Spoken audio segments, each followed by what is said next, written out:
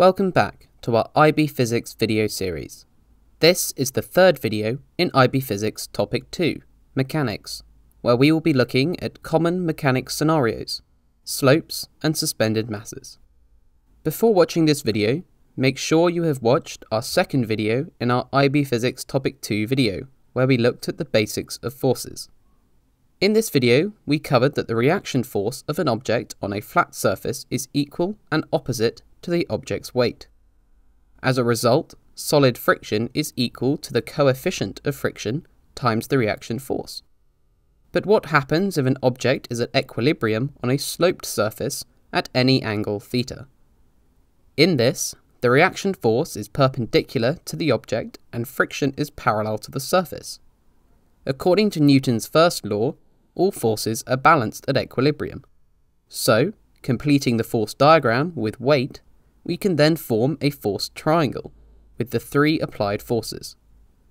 Since the reaction force is perpendicular to the surface and friction is parallel, the two vectors form a right angle.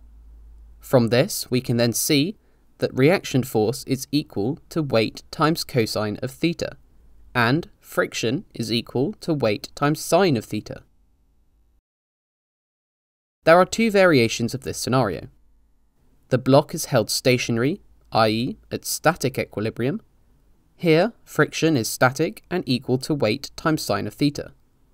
A variation of this involves using a rope to keep the block stationary. In this scenario, the tension is equal to weight times sine of theta. The block is moving at a constant velocity, i.e. dynamic equilibrium. The third force is thus dynamic friction, also equal to weight times sine of theta. Let's take a look at an example question. A 15 kilogram box is placed on a 45-degree slope and moves at a constant speed of 0.5 meters per second. A. What is the reaction force? B. What is the force of friction on the box? C. Draw an appropriate free body diagram. For A, reaction force equals weight times cosine of theta, which is 104 newtons.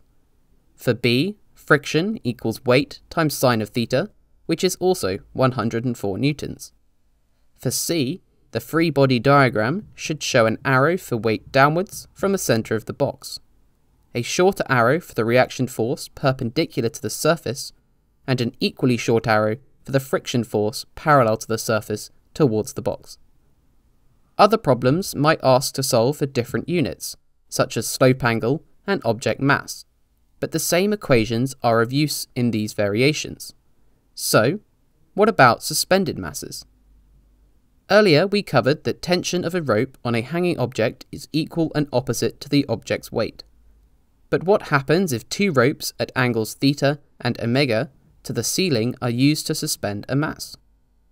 In this, there are two tension forces going in different directions.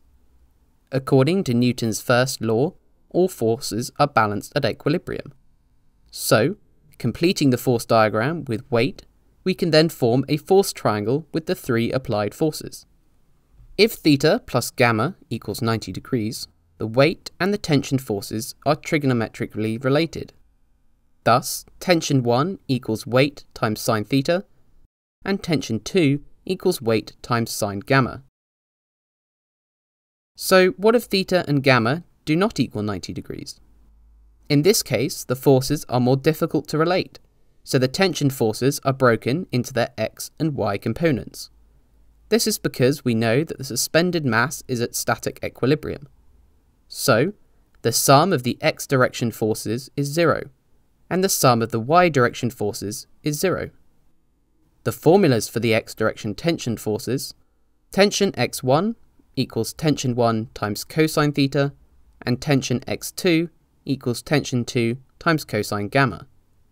The formulas for the y direction tension forces are thus tension y1 equals tension 1 times sine theta, and tension y2 equals tension 2 times sine gamma.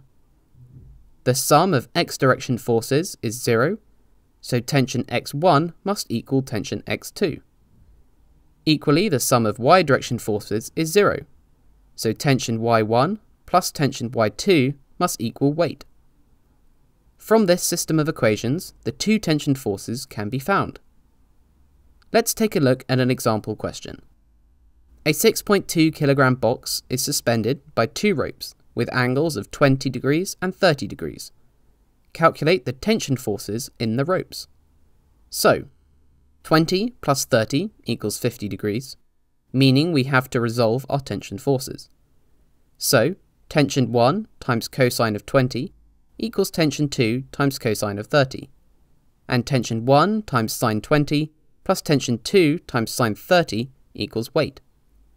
Rearrange the first equation to isolate tension 1, and substitute this into the second equation and isolate for tension 2, which is 74.5 newtons. Plugging that value back into the first equation gives tension 1 of 68.7 newtons. The final answer is thus 69 newtons and 75 newtons. A special scenario of suspended masses is the use of a frictionless pulley. This can appear in two forms: an edge pulley and a ceiling pulley. In an edge pulley, a mass is suspended from a rope connected to another second mass on a surface. Questions here can occur at equilibrium or during acceleration. At equilibrium, the weight of the suspended mass equals the friction exerted on the second mass. The formula for this is mass 1 multiplied by gravity equals the coefficient of static friction multiplied by mass 2 multiplied by gravity. This also equals the tension. During acceleration, the friction is lower than the weight, resulting in a net force that accelerates the masses. The formula for this is mass 1 times gravity subtract coefficient of static friction multiplied by mass 2 multiplied by gravity, which equals mass 1 plus mass 2 multiplied by acceleration. Tension equals mass 1 times gravity subtract mass 1 times acceleration, or tension would equal mass 2 times acceleration plus the coefficient of static friction multiplied by mass 2 multiplied by gravity. Let's take a look at an example question. A 1.5 kilogram mass is suspended from a pulley attached to a 2 kilogram mass, experiencing a frictional force of 10 newtons. A. What is the acceleration of the masses? B. What is the tension in the rope? For A, the weight of the mass minus the force of friction is 4.7 newtons. Thus, the masses are accelerating. So, 4.7 newtons equals mass 1 plus mass 2 times by acceleration. And so the acceleration is 1.3 meters per second squared. For B, tension equals mass 2 times acceleration plus friction, which is 13 newtons. In a ceiling pulley, a mass is suspended via a pulley fixed to the ceiling. Like normal, the tension in the rope is equal to the weight of the object. However, as you add more pulleys, the tension in the ropes decreases.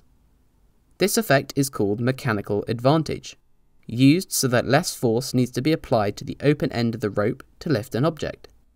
This applied force is equal to the tension in the rope. The formula for the tension in the rope is weight of the object divided by the number of unanchored rope segments. Let's look at an example. A 128 kilogram mass is suspended from a pulley attached to a ceiling as shown below. What is the mass of the object attached to the open end? There are 3 unanchored rope segments. The tension in the rope is now the weight of the object divided by the number of unanchored rope segments, which is 418 newtons. Divide this by gravity to obtain the missing mass, which is 42.7 kilograms. You have now covered all of the content you need for common mechanics scenarios to get full marks in the exam. We hope you enjoyed the third video in our IB Physics Topic 2 video series. Check out our notes, flashcards and questions on our website to reinforce your understanding from this video.